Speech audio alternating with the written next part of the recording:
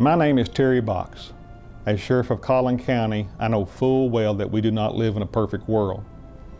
I realize that life can be difficult, the right choices are not always clear, and people can make mistakes. Perhaps that's why you're here. If this is your first time in a detention facility, you probably find the thought of confinement humiliating, even frightening. Let me assure you that Collin County respects your rights as set forth in the United States Constitution. We are committed to fair and humane treatment of everyone in our custody. We are also committed to maintain a safe and secure environment for everyone in this facility. Our detention officers are well trained, fully capable of handling any situation. While in this facility, we expect your total cooperation. We expect you to conduct yourself in a responsible and respectful manner at all times, with regards both to our staff and fellow inmates. And we expect you to abide by our rules and regulations. These rules are very strictly enforced. Violations will not be tolerated, and infractions will be met with swift and decisive disciplinary action, in accordance with the guidelines set forth by the Texas Commission on Jail Standards. By the same token, responsible behavior will be rewarded. For example, the ability to move freely around the pod day room and recreation yard. You'll also have the chance to participate in various self-improvement programs. It is our hope that these programs will provide the opportunity you need to turn your life back in the right direction after your release. The purpose of this video is to introduce you to the Collin County Detention Facility and the services available here. Its purpose is also to brief you on the standard of conduct expected, as well as the rules, procedures, and policies that will govern your life while you're in confinement here. You will also receive a printed inmate handbook. As part of your orientation, you will be given time to read the printed handbook carefully and completely. After reading it, if you have any questions, you may direct them to the pod officer. You will then be required to sign a form acknowledging your understanding of the information in the handbook. The band on your wrist is for identification. You will need it to buy from the commissary, receive indigent supplies, or leave your pod. You are forbidden to remove your wristband or tamper with it in any way. If it's damaged or destroyed, the cost of replacement will be deducted from your commissary account. If you're to remain in custody in this facility, you will be assigned to a housing unit, referred to as a pod, and to an individual cell and bunk within that pod. Each housing unit is supervised by a pod officer. When you're assigned to a cell, you'll be required to sign a cell inspection form, which describes the condition of your cell at the time you move in. You are required to maintain your cell in this same condition. Damaging your cell is a prosecutable violation. Each pod includes a day room and recreation yard. All inmates, including those with disabilities, have equal access to the recreation yard. The only equipment allowed in the yard is the basketball. Anything else, including combs, commissary items, and paper, is prohibited. During your free time, you can watch television in your pod's day room. However, adjusting the picture or changing channels is done only by the pod officer. Inmates are not allowed to operate or adjust the televisions. To watch television, you must be seated in a chair, and the chair must be kept on the carpeted area. You are not permitted to stand in front of a television set or beside it. Televisions will be turned off during meal times and head counts. They may also be turned off at the discretion of the pod officer. Meals are served 3 times a day in your pod day room. During meals, you will sit where the pod officer assigns you. A number of drinks are available at your pod's beverage bar. It also has hot and cold water taps that can be used to prepare packaged soups and drinks, which are available from the commissary. The beverage bar will be open or closed at the discretion of the pod officer. You are not allowed to give away, trade, steal, sell, or waste food. It's also against regulations to bring food in from outside sources. While in the facility, you must wear the standard uniform that's been issued to you. You are not allowed to tear, alter, or deface it in any way. You're expected to keep your clothing clean and to be properly dressed any time you're outside your cell. The exception is in the recreation yard. There, you are permitted to roll the uniform down to your waist, provided you're wearing a t-shirt. Fresh clothing will be provided twice a week, more often if your work assignment requires it. When you're booked into the Collin County Detention Facility, you're allowed to keep certain personal items in your possession. They include your prescription glasses or reading glasses, your contact lenses along with your lens case and cleaners, your dentures and denture adhesives, one copy of your preferred religious text, such as the Bible or Koran, your legal papers or materials, and up to 10 personal photographs no larger than 8 by 10. All your other personal property has been tagged and will be stored while you're in confinement. If you prefer, you can release your personal property to a family member or friend, but only on an all-or-nothing basis. To do so, you must fill out a property release form available from your pod officer. You can also have a friend or family member pick up your property if you're about to be sent directly from this facility to a state or federal prison.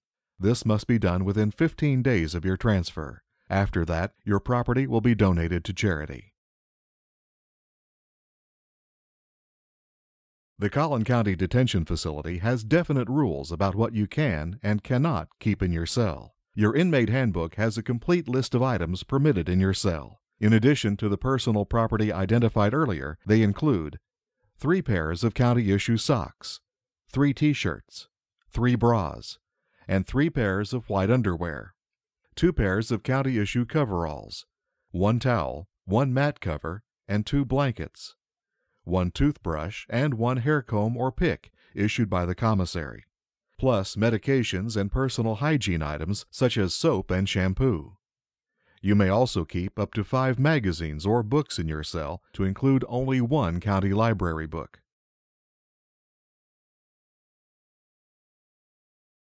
Prohibited items include fruits and other food items from your meal tray, as well as salt and condiments, cardboard boxes, newspapers more than 1 day after receipt, and medications of any kind, except those purchased from the commissary or authorized by infirmary personnel.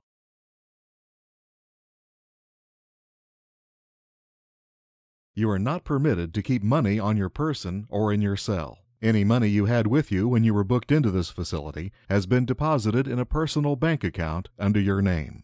You can use the funds from this account to make purchases from the commissary. You are not allowed to transfer money from your account to another inmate's. Your family and friends can deliver money for deposit in your account, either in person or by mail.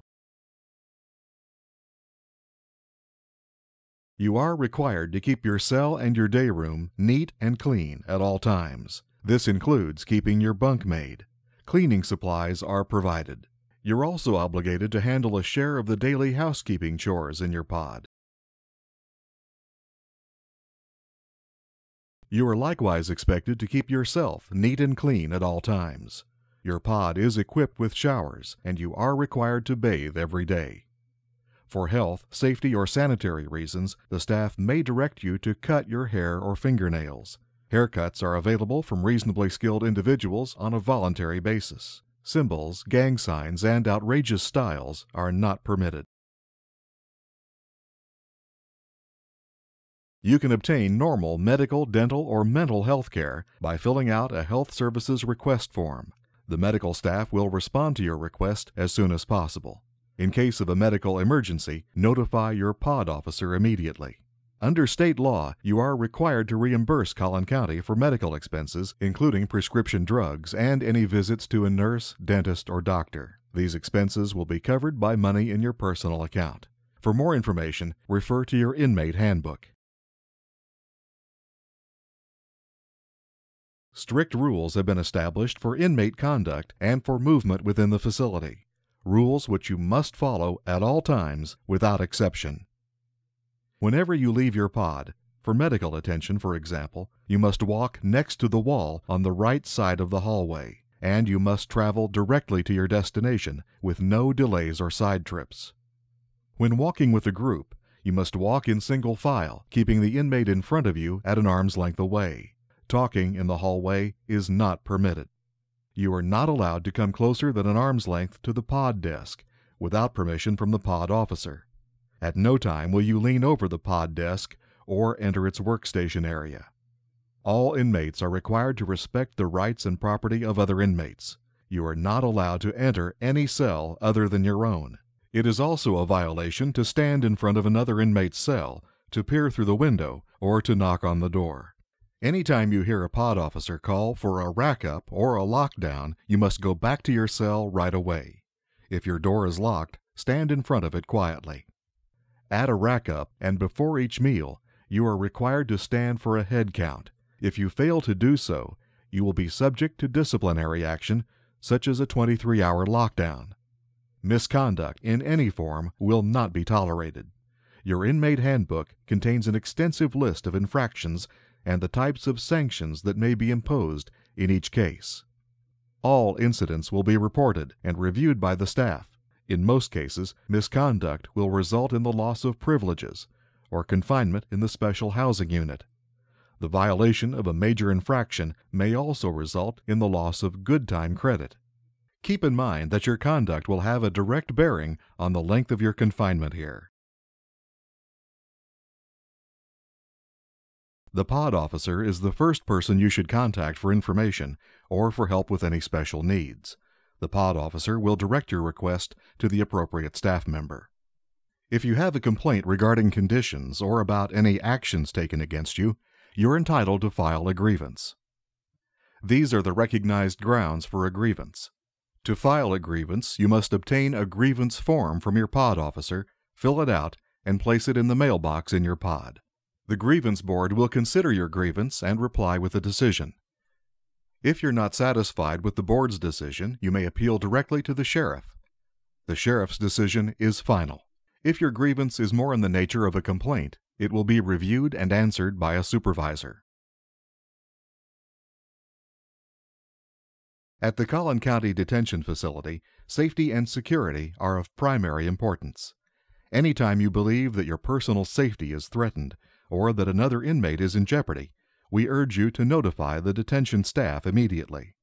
Security is the reason that all inmates at this facility are subject to being searched. Searches may occur at any time at the discretion of our personnel. These searches will be unannounced, and they may include your cell, your pod, your property, or your person. Your complete cooperation is expected during these searches. You do not have the right to be present when your cell and property are searched. Any contraband found during these searches will be confiscated. Contraband is defined as anything in your possession that is not authorized by the policies, rules, and regulations of this facility, was not issued to you by detention facility staff, was not purchased by you from the commissary, or has been modified or altered from its original condition. Your inmate handbook contains a full list of contraband items. Major examples include alcoholic beverages and all drugs and narcotics, all weapons and anything else that could be used to inflict injury, such as keys and hard combs, gasoline or lighter fluid, razors at unauthorized times, and any pornographic or sexually suggestive books, magazines, pictures, or drawings. Possession of contraband is a serious violation and will result in severe sanctions. You can purchase snack items and beverages, hygiene supplies and medications, socks and underwear, writing materials, and various other small items from the inmate commissary. The commissary will visit your pod twice a week. If you will be on a work assignment during its visit, you can request the items you need using a commissary order form. Purchases must not exceed $75 per week, excluding medications. If you do not have money in your account, you may receive indigent supplies from the commissary each Wednesday. During your confinement, you can receive and send letters as often as you wish, provided the letters do not violate U.S. Postal Service regulations. You may use only the stationery items available from the commissary. Your outgoing mail must include your full address in this format: Collin County Detention Facility, your full name, your pod and cell assignment, 4300 Community Avenue, McKinney, Texas 75071. All incoming mail must include the sender's full return address. The contents of any parcel must be listed on the outside. Otherwise, it will be returned to the sender unopened.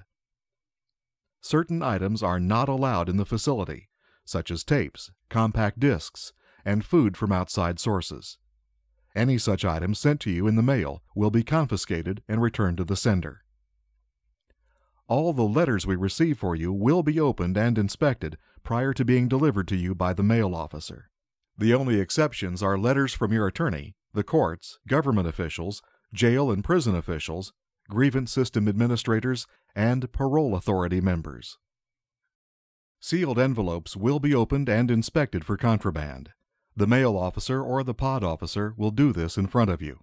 Books, magazines, and learning materials are allowed, but only when they are sent directly to this facility from the publisher.